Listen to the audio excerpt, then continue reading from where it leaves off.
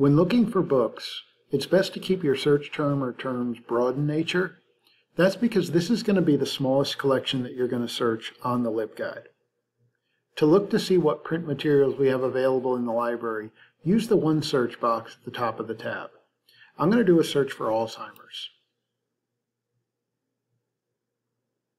When you get the results lists in the library catalog, you're going to find that you'll get a mixture of print materials as well as materials that are available online, mostly meaning ebooks. If you're limiting yourself to just materials that we have available in the library, after you do your search, click here where it says Held by Library. That'll eliminate all the online materials. The other thing that you may want to do is to refine your results list to include only materials published in recent years. Right now I'm getting results from 1988 up until 2022, but I could change this to 2018 and refine my results list, which will take me down even smaller, from 72 results down to 19 results. Now it's just a matter of looking through the results list and finding one that would be of interest to you. Keep in mind we can transfer items from between campuses. So if there's an item at the Grand Strand or Georgetown campus, if you're based out of Conway, we can move that item to the Conway campus. When you find one that looks good to you, go ahead and click on the title. The reason I say that is there's a couple links here that might be of help to you. If you want to share a link telling your group mates about this item, share the permalink. Permalinks are just that. They're permanent links that will allow you to share items, and anyone can bring them up at any time on any computer. There's also a citation button that provides you with a suggested APA-style citation, but do make sure that you double-check it for accuracy because there are occasionally issues with capitalization. The other thing that you'll find on this page is the subject heading section. These are the subject headings that have been assigned to this specific book. Any resource that you find through the library is going to be assigned subject headings, be it a print resource or an online resource. If you click on any one of these, it will automatically do a search, in this case in the library catalog, to find similar items also assigned that subject heading. So if I were interested in items on brain and aging, I can click on that, and now all the items that are assigned that subject heading come up on the list, and I can again limit myself to items held by the library, and I also could once again limit by the date of publication. Going back to the LibGuide, 3 other things that I'd like to quickly point out to you. There are some sample books that we have available through the library on the guide. Books about play, books about specific medical conditions.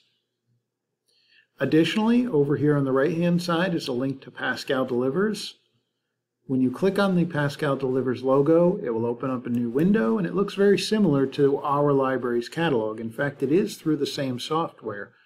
But when you search Pascal Delivers, which I will do right here by clicking on this radio button, you're searching all the other colleges and universities in South Carolina. You're seeing what they own.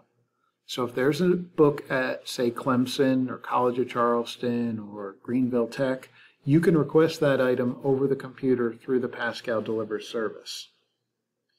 Now, I'm going to do 2 searches here real quick, just so you can see an example of 2 different ways of conducting a search for the same term. First, I'm going to do a search for play therapy. And you'll see that I get over 1,300 results. While this isn't a bad search, there is a better way to do this specific search.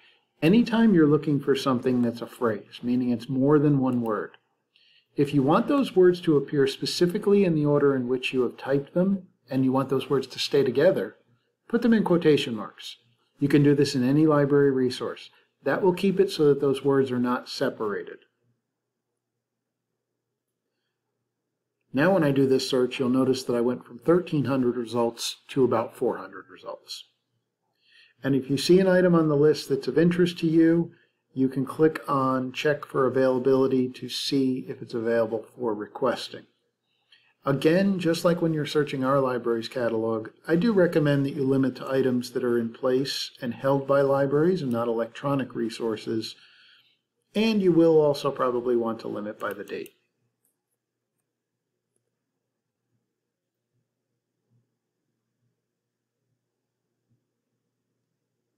Once again, I can click on Check for Availability.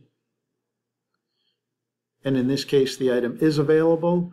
So to request it, all I would have to do is click on Sign In, enter in my MyHGTC information, and I can request this item with a simple click of the mouse.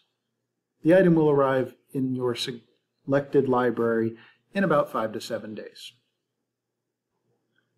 And once again, with Pascal Delivers, just like when you're searching our library catalog, all items will be assigned subject headings. So if you wanted to find all the other available items that were assigned the subject heading Games-Therapeutic Use, you could click on this link and it would bring up that list for you. Finally, there is a link on the library's LibGuide on the Books tab for interlibrary loan requesting.